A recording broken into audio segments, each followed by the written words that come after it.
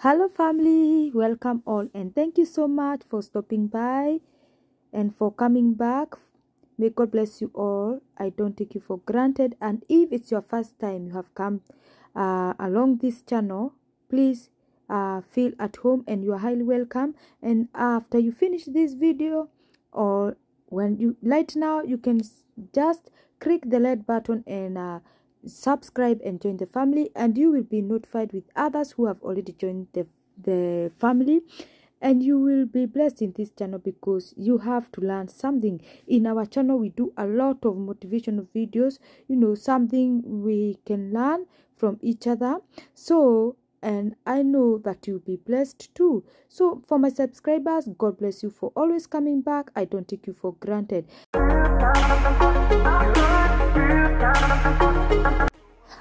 So today's video is the part 2 of the video that I made for stuff that I buy for spices, and now today is the process of making these spices. So I've prepared, I showed you the one I prepared all the stuffs and I washed them, and now here I'm cutting some of them. I'm finishing up, and also some of them are ready. So I hope you enjoy the video and watch until the end, and I know that you learn something. So here all my vegetable, I'll start putting them into my breader, and it's good if you have a food processor. I think it can be easier, or mini choppers that can chop your vegetables and also make them easier than if you put them into your blender. I don't have the mini chopper, but if God will, I buy one, and it will be making my stuff easier, so that when I'm putting them to blender, they are a little bit easier to blend. So here I'll take a long time because I'll just go slowly.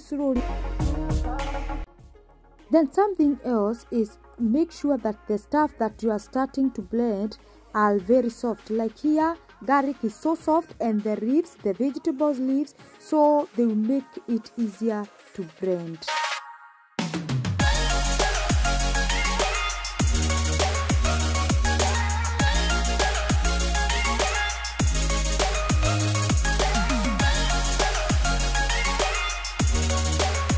And the ginger, it has strings, so I make sure that my ginger is well and chopped small, so that it don't make my breader to stop. Sometimes if you put a lot of ginger, it can make your blender to stop because of those small strings. So yeah, that's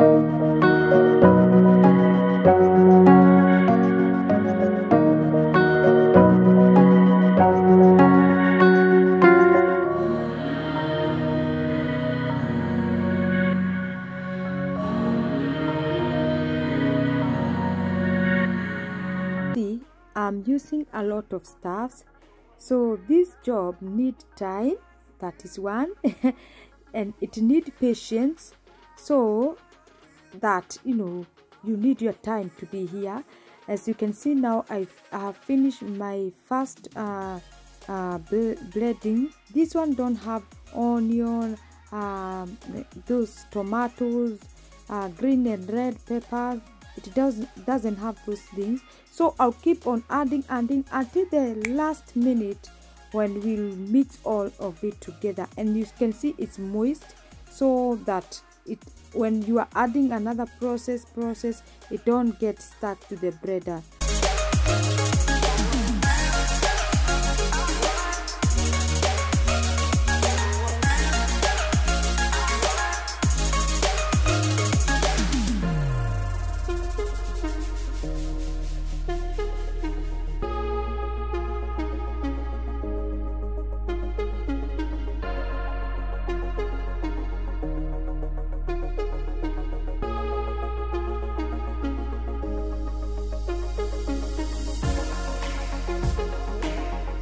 So as you can see, I'm putting a small amount of ginger, and then also the other thing I haven't told you is that I also add my cooking oil.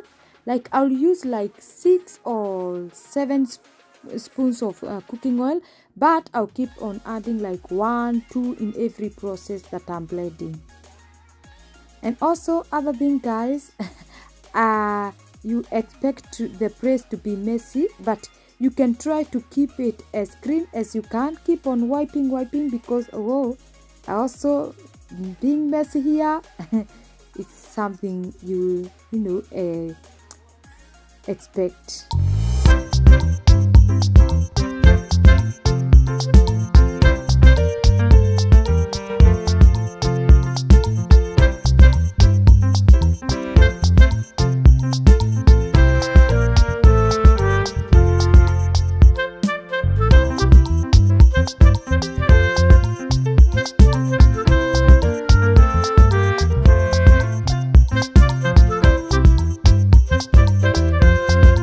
Guys, we are in the last process of blending.